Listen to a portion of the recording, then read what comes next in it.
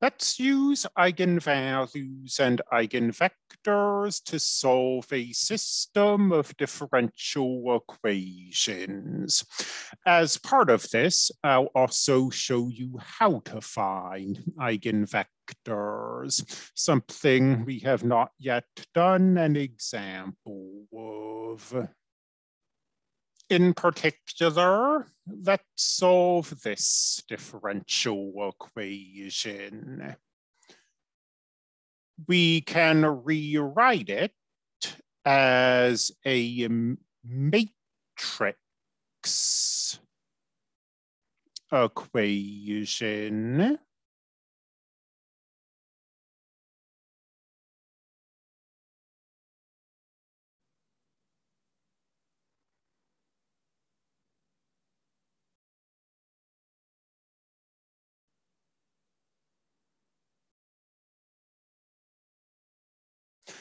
And we are looking for the eigenvalues of this thing. Remember that to find the eigenvalues of A, you look at the determinant of A minus lambda I. This is going to be a polynomial. You're going to set it equal to 0. So the eigenvalues of this will be the roots of polynomial. I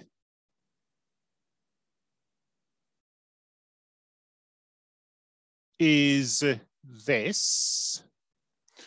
So lambda I is this, and A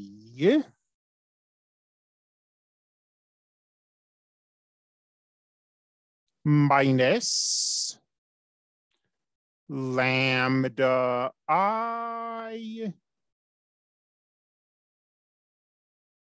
is this.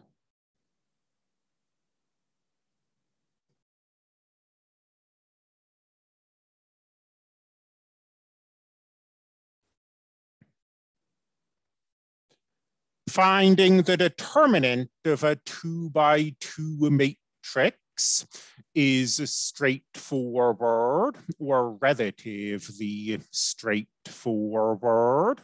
We multiply the diagonal and the anti-diagonal elements, and we subtract them. Doing the college algebra part of this problem off screen, we find that we have two eigenvalues, 5 and -2. And now we'll look at these eigenvalues one by one to find the eigenvectors. Let's start with lambda equals 5. The eigenvector equation is A minus lambda I times V equals 0. In this particular case, A is this matrix, 5I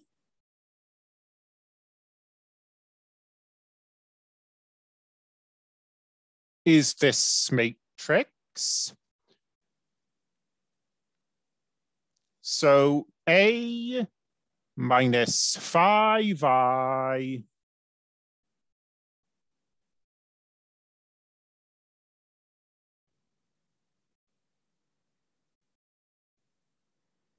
times V equals the 0 vector. vector. This is a matrix equation. We know how to solve it on our calculator. So we set up the augmented matrix. Remember that the columns correspond to the components of this unknown vector, except for the last column, which corresponds to a quantity. Each row is giving us an equation. On our calculator, we use the RREF command on this matrix. But something a little different happens than happened in the set of notes where I taught you how to solve matrix equations. The equations we get, V1 minus 2V2 equals 0. Well, okay. The second equation, 0V1 plus 0V2 equals 0. That's giving us no useful information at all. It's telling us that 0 plus 0 equals 0. So all we have is this. And now we'll select V1 and V2 to satisfy this equation. We can't let them both be 0 because the 0 vector can never be an eigenvector by definition. But if we selected V1 equals 2, V2 equals 1, for example, that would satisfy this equation. Or if we selected V1 equals 1, V2 equals 1/2. There are an infinite number of selections we could make.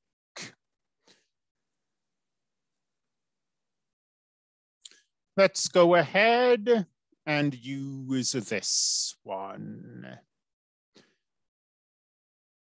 This gives us 2, 1 as an eigenvector.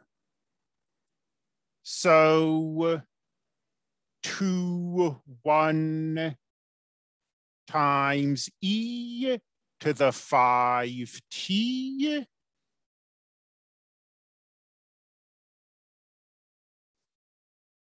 is a solution to this differential equation. If we can find a second solution, we'll be done. And the second solution is going to come from our second eigenvalue. And because the process is the same, I'm going to go through this faster.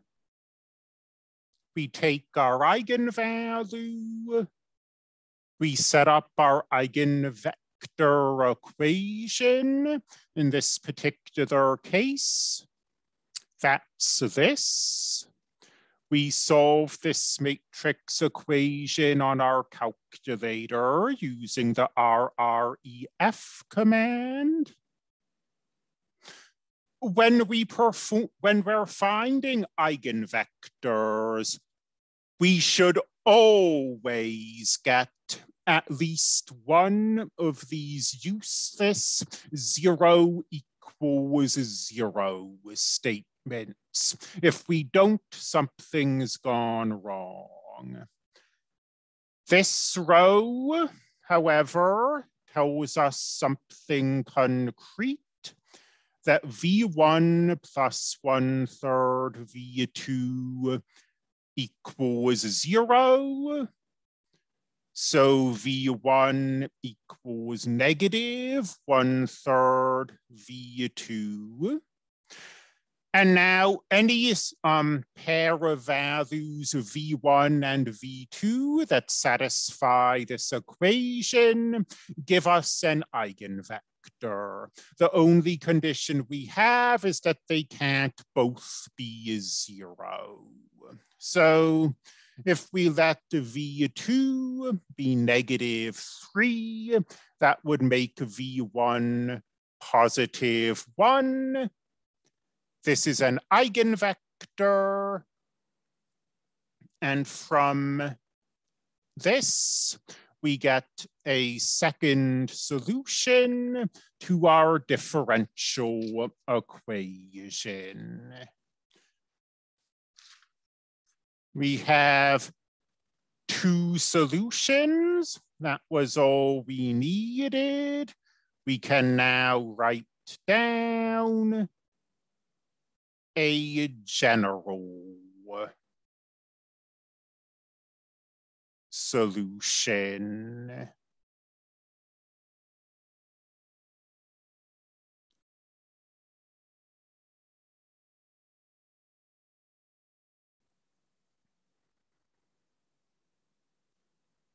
If you prefer, because this original differential equation wasn't written in terms of matrices, it was written as a system like this.